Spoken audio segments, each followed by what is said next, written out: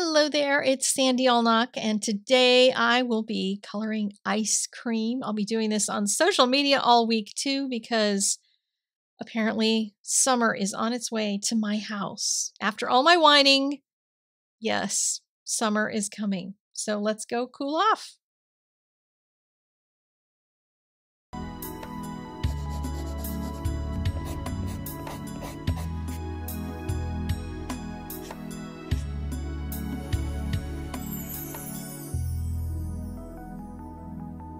As I prepared for the heat wave that was promised by the weatherman, I decided to draw ice creams and make printables. So you can color ice creams as well.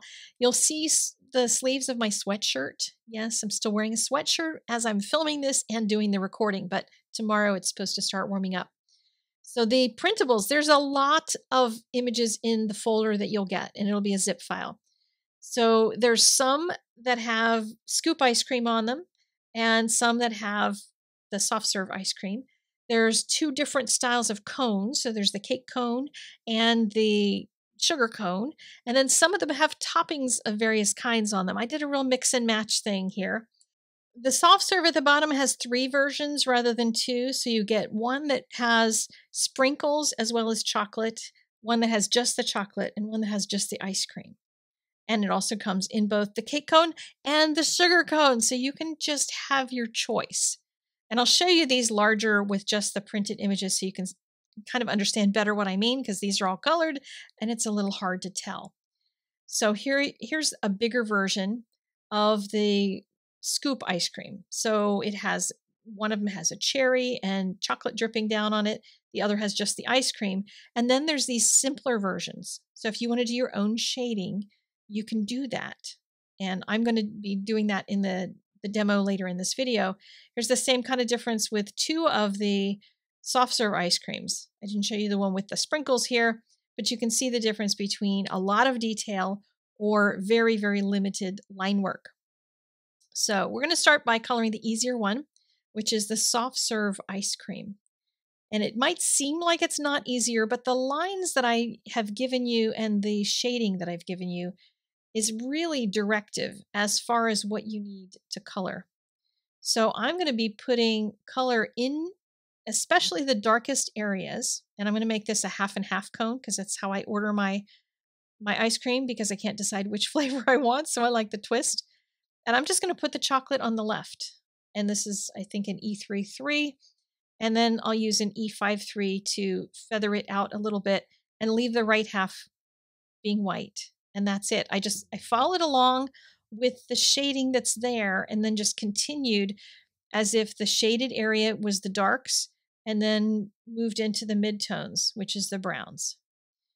That's like super easy to color that way. The cone on the bottom, I'm putting all my shading on the left-hand side and then just doing a little tick of the darker color inside those boxes for the waffle, and then getting some browns that will kind of merge alongside and over top of them, so it'll soften all of that. For the other cone that has no shading in it, I am following what I see in the other picture. So if you're coloring the no line kind of version, follow along with the other one. So print the other one out and you can see kind of where the shapes are and what you need to follow. There's a small line for each one of these sections that's drawn into that one. It's not just, like a big empty space for you, so that you at least have some guideline to start with. But if you want to add your own colors and your own types of shading, that sort of thing, you don't have to follow along with all the details in the other one. I thought having both of these images, though, might be really good practice for those trying to learn their shading and trying to take those training wheels off so you don't feel like you have to have all of the shading drawn for you. But the images that are simpler, this one on the right that I'm coloring, has just bare minimum lines in it. So you have some guidance as far as what angle those shapes should be at and where the darks should be, but you can follow visually the other image in order to see where all that shading goes.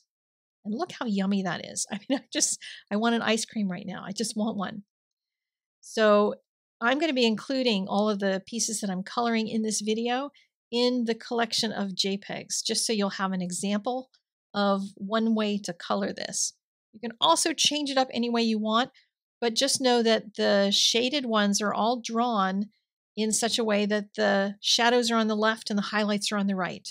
So you can't change the direction of the shading entirely that way. But nonetheless, I hope this is going to be something that will help you to learn your shading.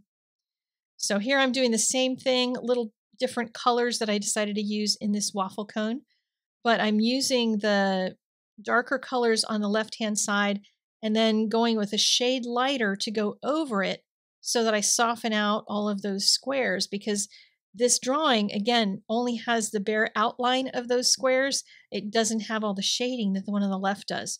So in this image, you have to do your own coloring of those. And in order to soften them so they don't look like big messy blobs, because I was just doing this quickly, I just went over it with a lighter shade. And that's going to help to just kind of blend it all in and help it to be a little softer so it doesn't stand out as much. So there's that one. Let's color the other one now, which is a little harder because there's just a lot more going on in it. This one got away from me. It got really complex real quickly because there's 3 different ice creams in there. And I decided the top one, I had to get out my hex chart to figure out what the heck color is right for mint chocolate chip. And the basic color is about a G00 or 000, something in that range. But then when I put down just that color, it didn't feel blue enough. So I started mixing in a little bit of blue greens, and then I had to add some green greens. And so, yeah, it just kept changing on me as I did it. But the thing to know about these scoops of ice cream is that there's a horizontal texture almost, or a curved horizontal texture that you'll be able to see when you look at the images themselves that have all that detail in them. And then on the bottom part, that little ruffly part at the bottom, the direction changes on all those little bits. Next time you scoop ice cream, look at the direction of the textures, because the way that you scoop it, the way that the spoon goes around and curves through the ice cream, it just creates a different texture on that cuff around the bottom of it. And usually there's a little bit of darkness that'll separate that ball at the top from the cuff. So put a little shading in between there. And then you can also put shading underneath on the next ice cream scoop. So there'll be a place where you can make a little dimension there. But on the picture on the left that has all that detail in it, there's not a lot of shading you really have to do. So it's a much easier image to color. But again, as I said, if you're interested in trying to learn how to shade without all that guidance, then the other image might be something that you might want to try so that you can start to build up your skills in being able to figure out where to put the shadows, because I know that's hard for a lot of people. It's one of those things that I've always been able to see, and the more I practice it, the more I see, and the more that I can imagine where things are, where highlights are, and where shadows are. For instance, on the dripping of the chocolate, the way that something like chocolate that's ooey gooey and flowy, the way that that reflects light is very different than most objects. So lots of times you'll end up with just a highlight on the right side if the light is coming from the right. But when chocolate drips and it curls around, it's going to reflect light from all different parts of the room. And sometimes there's just one area that's going to be hotter or cooler because chocolate has a different texture on it. So don't worry too much about where you put some white highlights. Just leave a couple white spots here and there, and you'll be just fine.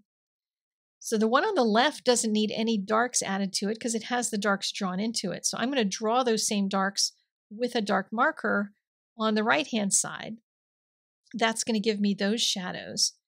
And then for both of them, I'll use a mid-tone to start to move around the chocolate and make it a little bit richer looking, and start to cut down some of the white highlights. I tend to leave more white than I know I need, because I can always get rid of white, but you can't add it back in unless you add it back in with a pen, which doesn't end up looking as natural as when you just leave it because you've not colored it. So I'm just going to start cutting down on that as I work through my other colors. and, you know, leave a little bit less of the highlight, and you can see how juicy that chocolate ends up looking. So here's a trick for the dark chocolate at the bottom. So I basically just colored a blob of, I think it was an E29, and then went in with a lighter color and just went along that cuff of the ice cream and then a little bit on the front of it. And that's it. Like, I didn't have to add a whole lot more to it. That middle ice cream, I decided to make it vanilla, so I'm just going to use basically some flesh tone colors and try to add a little bit of shading to it, but not a whole lot, because it's still going to look like ice cream, because the one on the top and the one on the bottom look incredibly like ice cream. So don't worry too much about the one in the middle, but remembering the textures across the ball of the ice cream tend to be more horizontal, and then the bottom ends up being all kittywampus, different directions. The cones down here are a little harder on the right-hand side because there's not a lot of guidance, but it's a matter of, for me, figuring out where the shadows are going to be. So there's a shadow underneath that larger part at the top of the cone, and then that bottom section kind of pulls in a little bit. So there's a little shadow there. And then with the waffle cone bits, I'm putting a darker brown on the left-hand side and then switching to a lighter brown for the other side. So I get that roundness that kind of morphs along with the rest of the shading that's already in the cones. So that's it. Both of these pictures will be in the set. Well, actually, I'll even include that third one with all the little itty bitty ice creams, so you can kind of get an idea of what's in the set.